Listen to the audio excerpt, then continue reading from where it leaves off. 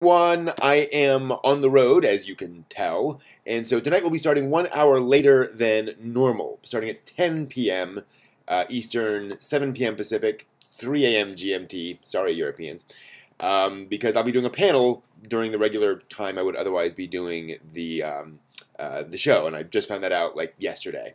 So we will be discussing internationalization of anime, the fact that a lot of signage in anime is written in English so that it will read better internationally, and we'll talk about the effects of that, the positive, the negative, how maybe that should change in the future.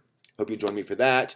We'll be doing the latest anime and manga news as always, and I will be hopefully doing a review of Good Morning, which is a 60-second short film made by Satoshi Kon, the director of Perfect Blue and Millennium Actress and Tokyo Godfathers and Paranoia Agent.